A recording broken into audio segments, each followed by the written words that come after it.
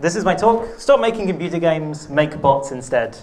So I'm George Buckenham. I'm V21 on Twitter, pretty much everywhere else as well. So I'm from video games. I've worked in video games for years. I've worked at a bunch of studios. I've worked on indie games. I've worked with Martin Hollis, who was the director on GoldenEye. I worked on with Keita Takahashi, who made Katamari Damacy. I'm just boasting here, sorry. I've exhibited stuff around the world. I'm talking of VideoBrains. You know, I'm from games. Okay, that's the point I'm trying to make here. But I have a message for you about video games. They're rubbish. People should be making bots instead. So, like, what is a bot? I hear you not actually asking. This is a kind of example of a bot. We already covered that. Okay. This is a bot. This is a bot. So the thing I'm talking about specifically here are Twitter bots. So Twitter accounts that tweet automatically. There's a script sitting on a server somewhere, and that's what's running them, not a human being with a phone or a piece of technology or a computer. So this is a bot called Venga Boom. Every 2 minutes, it tweets a line from the song Boom Boom Boom by the Venga Boys. If you follow it, every 2 minutes in your Twitter feed, you will see a line from that song. That's a useful service you may wish to indulge in, you know? It's just finished, so it's going to start round again at the beginning of the song. So there's lots of bots on Twitter. This is just a random list of bots that exist. There's like 300 here, there's many, many more. This just happens to be a random list of bots I'd found. So I've been interested in bots for a while now, and I've been like seriously interested in it from the beginning of this year. And I've been running this kind of thing where I've been tweeting about the bot of the day. So not every day, not even always once a day, but every so often I'll tweet about a bot and kind of try to explain why it's interesting on Twitter.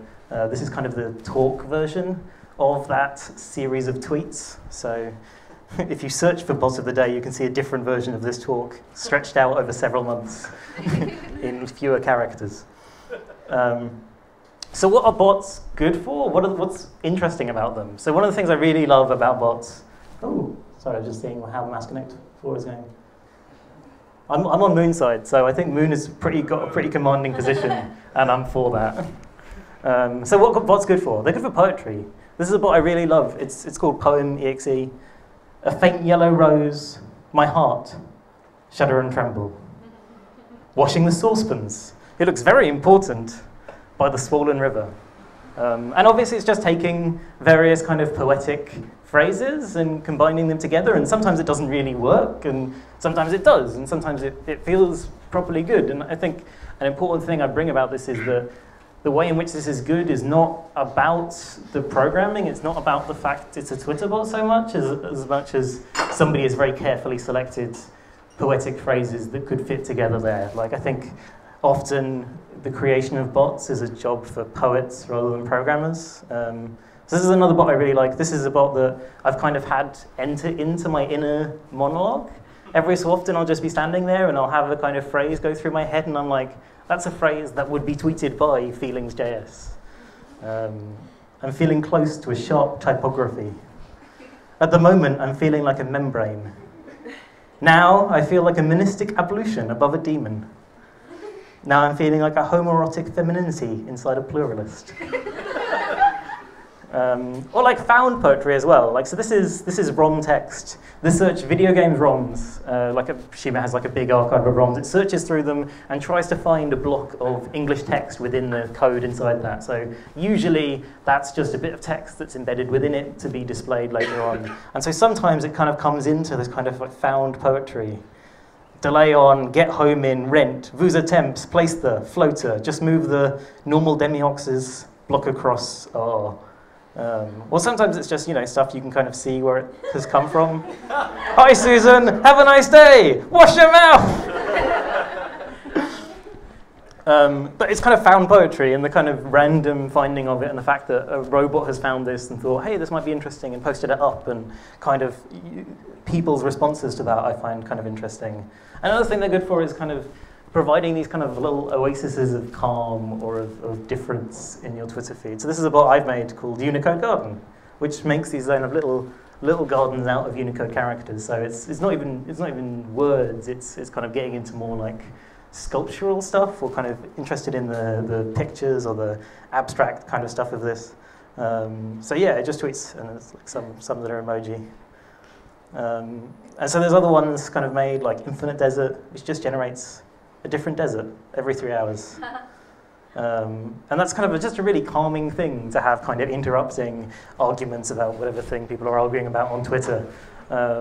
Or this one, which is one of my favorites, by a bot maker called Katie Rose Pipkin, who I'm a massive fan of, called Tiny Starfields, which just is a series of stars. And I'm going to draw attention to this a bit more, but also notice the follower count for this bot. It's got 53,000 Twitter followers, and each one of these bots, each one of these tweets, that's just randomly generated by a script she has running on a server somewhere, is retweeted like 200 times. Like, I really like the idea that there's enough people who've just seen the output of this bot and went, yes, yes, I'm really glad this exists, and it's just a little affirmation for beauty in the world. And it can also come into, like, so bots kind of, again, moving away from this, like this is Cave Bot, made by Ian Snyder, which is just some bots, some kind of beautiful landscapes. Again, this is kind of getting into generating images and embedding them in bots, which is also kind of possible. And so there's a bunch of these bots that kind of do make images on Twitter. There was a wave of bots that were kind of image bots, where you could tweet at them with an image, and they'd take in that image, and they'd mangle it and glitch it out, or apply some effect to it, and then they respond with that image.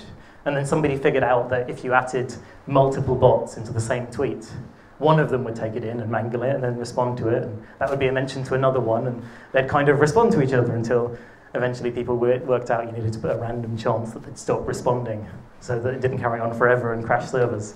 But they still respond every so often, and somebody saw that and thought, yeah, that's really interesting. I really like it when these bots are talking together, and so made something that found when these bots talk to each other and made GIFs out of the results of that conversation. So this is a bot that automatically looks at the results of other bots' conversations and makes GIFs out of them automatically. And you know, like, this is a kind of beautiful kind of service of it. And bots can also give you a kind of perspective on different places. Like, so this is one, in fact, Ed. Hey. Yeah, what? Yeah, I mean, you didn't make it, but I saw it by you. So this shows, it picks a random place in the world and shows you like a satellite photo of that. So it's kind of like you look at it and it's kind of this puzzle as to where it is or what you're looking at, and it's also like a perspective on a different part of the world, and the randomness also feels important, like the fact that it kind of appears from without context and it kind of interrupts your kind of local view of whatever thing people are arguing about on Twitter with a picture of Nunavut in Canada, or a picture of Juba, South Sudan. Or kind of, and that kind of feels gentle and beautiful, but it can also feel creepy in the case of this bot, so somebody's found a bunch of webcams that are broadcasting unsecured, probably unpublicized on the internet. He's found a bunch of these, and he's went through and he's filtered out the ones that look a bit too creepy to leave in the ones that are only kind of creepy. And then this bot randomly goes, samples an image from it, and posts it up with this kind of glitched out text. So a lot of these webcams, the people who put them up aren't aware that these are webcams that they've put up online. But you know, you follow it and you just kind of got these random glimpses of, and like he filters the images to make them look kind of especially creepy and kind of aim for this kind of aesthetic effect. And like some of them are just dark because, you know, he doesn't check whether it's nighttime where the camera is. But it kind of gives a really different aesthetic effect. And it's kind of interesting how that's achieved through the kind of glitched out names, through the glitched out words. And when he initially published it, he didn't sign it, so it was just a random account that was doing this creepy thing, and you couldn't quite work out what it was doing. So another thing you can do with bots is you can play games. So this is Dungeon Crawler. You've got this little kitty cat who is in a dungeon, and you tweet up, down, left, right to navigate him, and eventually he finds the stairs and climbs up, and he continues going until he's reached the surface, at which point he falls down a hole and you have to start again. And it's kind of interesting that this uses the fact that Twitter is an interactive medium. It exists in your feed, you can respond to it, it's a bot, it's a computer game you can play, but you're playing it inherently socially. There's no way to play this one privately. You're inherently playing it in collaboration with a bunch of other people. And a bunch of people who play it end up tagging in other bots that will generate random nonsense when you tag them, in the hopes that they'll then tweet out a random thing that then the bots are controlling it as well. Or like this, which is, there's an adventure. A thief has stolen my dagger. At the forest with 10 HP, should I go to the lake or the swamp? Tweet at it with lake or tweet at it with swamp, and it'll go to one of those places and more of the adventure will unfold. Maybe you'll die, maybe you won't. Or this, which is explicitly Zork.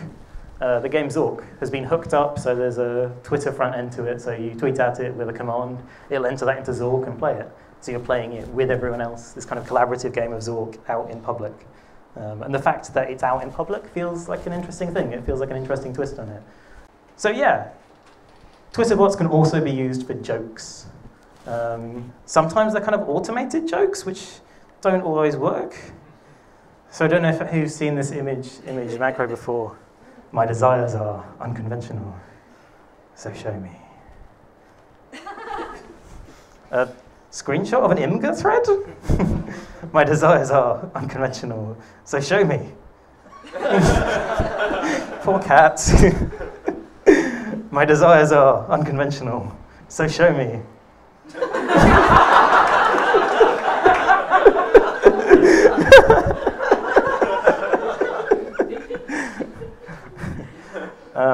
Or this one, abhorrent sex bot, which randomly generates terrible erotica. As they spanked my orifice, my inner Shakti whispered hoarsely like a salamander. I want your... Sorry for children's questions.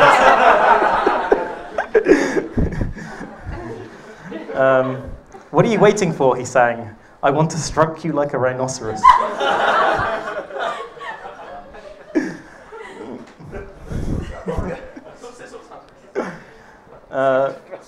Or like again, like sex is a kind of common thing. So this is a bot that takes descriptions from WikiHow, that common way of knowing how to do a thing very competently and reliably, and repurposes them as sex.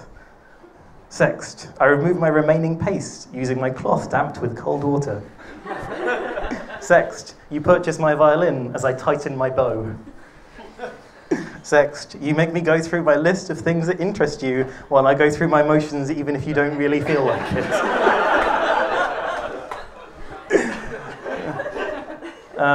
So yeah, I mean obviously like sex is always kind of funny and that kind of thing.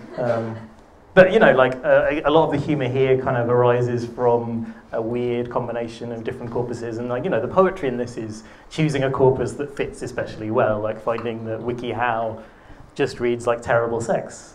Sex is like an amazing discovery, and I think that's a kind of really profound act of poetry actually, and is also really funny at the same time.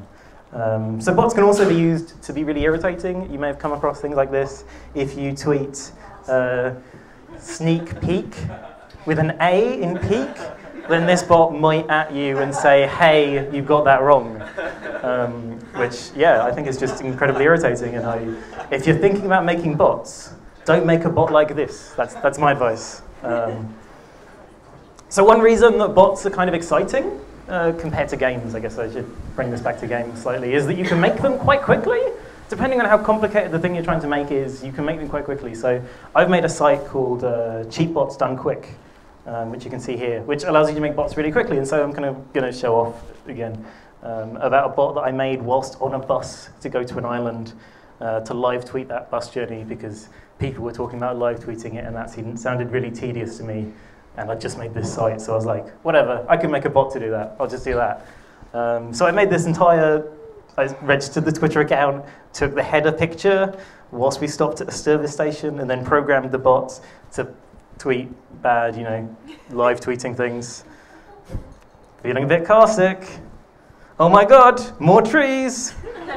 That was an amazing weekend. I changed it to change the text on the way back and ran it again. And William Pugh ran one as well. I'm going to give a little reading of this bot because the majesty of this bot is only properly appreciated if you read it out in the style of a very sincere but really inept poet. What? The sight of snaps of mossy green bits? The call to aid of another log beneath the sensual question of twigs to be. Do you know the sight of flappy green flaps? I do. The sound of a classic trunk of bark beneath the tearful dew of nature's miniature paper umbrellas. What? The sight of dearest leaves? The smell of an aged oak beneath the sadness of the swaying spread of leaves? Yeah, I mean, he also made that on a bus, which, I think is real testament to his writing prowess.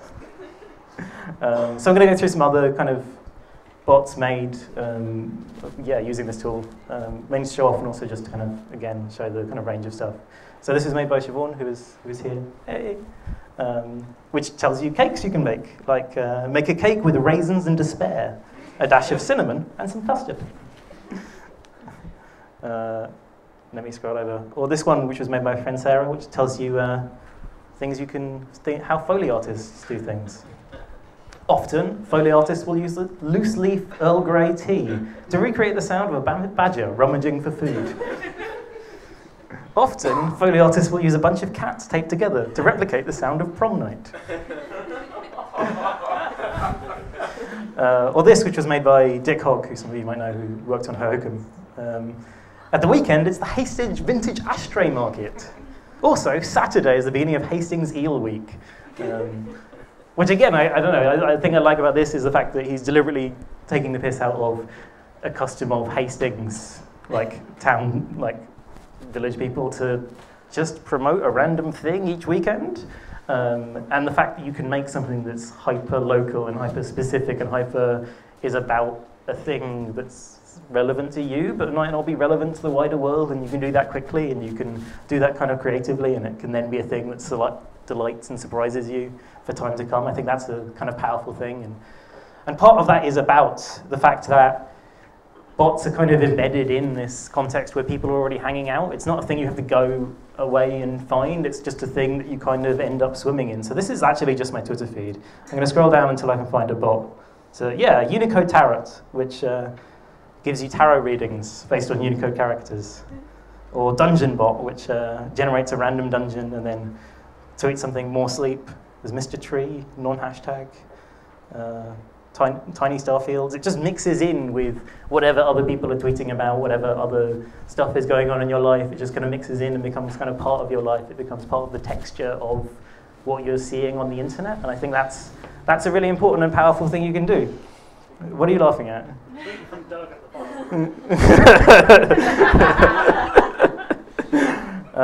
So yeah, like more examples of this is there's an amazing bot called Generate a Cat, which if you tweet at it will generate a cat for you. And a thing I really love about Generate a Cat is the fact that everyone's really polite to it. Like, someone sends a little sparkle, it generates like a magic sparkle, it generates a cat, and they're like, thanks, thank you. And that feels important, like you're being polite to the bots. This is the cutest thing on Twitter. I'd like a cat, please. It generates a cat. Thank you. It generates a cat. And Rob is like, I'm not sure I like that cat, So he generates another cat for him. And like an important thing there is, you play acting when you're reacting to a bot like this. You're just, play acting, you're kind of engaging, you're pretending it's a human, and that feels important, and it feels important that you're kind of engaging with it that way. You're giving it humanity, you're giving it the benefit of doubt as an intelligent entity. You're, like so often in video games, you're like, I don't know, you treat characters that people have spent a lot of time trying to invest in humanity and feeling like compassionate characters, and because you're trying to redo the thing, you just treat them as a box that moves that way in regards to a stimulus. That's kind of how you have to do it. Whereas instead you have something that's a lot stupider, but it's fun if you're hanging out with your friends to treat the robots like they're your friends too. You can just get the players, you get the users to just do the work for you. Or this bot, which is a famous fake tweet teen, which was on The Daily Show, I think. It just responds to people, talks to people, is dead now, but And the kind of community that gathers around these bots are also kind of interesting. So this is the bot ally hashtag, which is like a lot of the people who make bots or treat bots like humans, and it's kind of, there's a culture involved in that, and I can say lots of nice things about the community involved and the kind of openness and creativity and the enthusiasm they all have for stuff. So another reason to make bots instead of games is that, like I said before, you don't have to seek them out to see them, and part of that also means that you're not necessarily the people who read your bots are not necessarily people who identify as bot fans.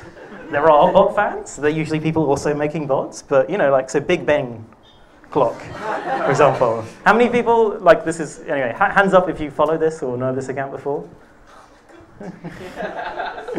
It's got 500,000 followers, who are presumably largely in London, so. It's really useful when you're like, oh shit, it's 2 a.m. Yeah, right? I used to follow it in America. Oh. It reminded me of home. Oh, that's lovely. Yeah, but so, you know, like, this just comes along and just reminds you what the time is. It's kind of like a cheeky thing and a nice thing to kind of mix in to your Twitter feed. But it's not followed by people who necessarily care about bots. They care about the idea that Big Ben has a Twitter account that goes bong. You know, every time the Big Ben actually goes bong. Like, that's the audience for it. It's not people who identify as bots. And because it's mixed in with a Twitter feed, people just retweet it and it comes across it, and there's kind of a natural discovery mechanism. User acquisition is really easy. Or like Sorting Hat, which came out, which you tweet at it, or you have to follow it, and it generates a tweet for you where it generates a Sorting Hat poem for you, and it gives you your house. And like, there's lots of people who just really enjoy that, and that's a thing that people really enjoy, not necessarily because they enjoy generative poetry. You know, it's a terrific accompaniment of generative poetry, but people like it because it gives you your Hogwarts house. Or Every Word. There was a massive kerfuffle about Every Word, which ran for 7 years, tweeting every single word in whatever dictionary he picked when he began tweeting about it. And I still remember the drama that happened when it turned out that the last word in the English language dictionary he used was not Zymergy, but Eclair came afterwards, because E with an accent follows afterwards. And so everyone was like, what? What is happening? And then it carried on for a while until it finally hit its tweet. You know, and I've got no actual like main point here. I just think this is really lovely. It just tweets every bird that we know about, the scientific name of them. So it's currently up to the letter M. There's, I think, probably about 50,000 birds that we know of. I think that's just wonderful.